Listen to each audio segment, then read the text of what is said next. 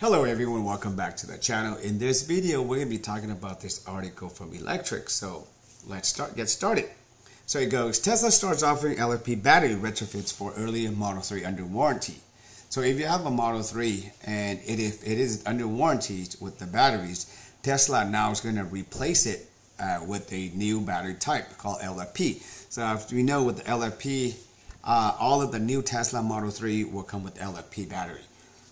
All right, so but then again, you have to be under warranty.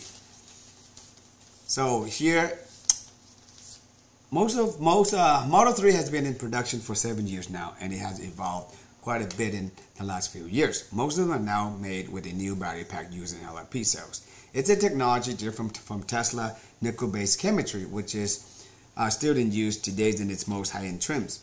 LFP chemistry is less energy dense than nickel-based NCA and NCM chemistry, but it is cheaper and offers other advantages like less degradation if often charged at 100%. The cheaper price has made it very popular for entry-level EVs, and the chemistry is now in most of the Tesla Model 3 vehicles. Several Tesla owners are now reporting that Tesla is offering them a LFP battery pack instead of getting a new battery replacement under warranty.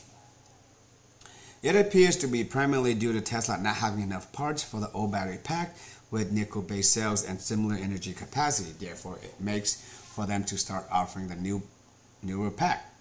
However, the LFP pack is heavier, and Tesla owners have to agree for the automaker to also upgrade the suspension, which is good. And here I'm going to click on this so you can see it. We can read it together. So this is from Tesla Service Center. Tesla is offering you the option to replace your high voltage battery with our most recent battery technology for standard range Model 3 vehicles, referred to as the LFP, lithium iron phosphate battery.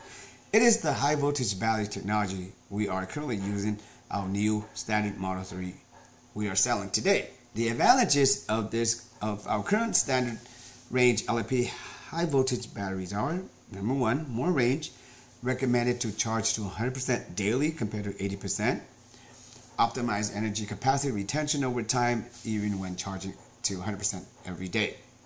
The LFP battery is heavier, which may increase to the 0 to 60 acceleration time by around 0.5 seconds. The vehicle dynamics will stay optimal as Tesla service will upgrade your springs and dampers along with a four-wheel alignment. In order to do so, you got to put your name, allow Tesla to do it, date it, and sign it. All right, so I think that is good because, as a fact, you know you're getting a newer technology in your older car. So if it's happened to me, I'll be more than happy to sign that thing. All right, so this is Electric's take right here. So Tesla batteries have extremely good longevity as far as we can tell so far. However, issues can still arise, and battery replacement are not entirely uncommon, especially now that some Tesla vehicles are getting older and accumulating a lot of mileage. I've owned 2 Tesla vehicles that had battery replacement, but those were on a 2012 Model S after almost 8 years and over 120,000 kilometers. Or 75,000 miles, and Model X after 510 kilometers or 320,000 miles. Both were under warranty, like me. I would assume that Tesla will also eventually start offering this LFP battery replacement also off warranty as the supply of the old pack becomes limited. It will be interesting to learn about their price at that point.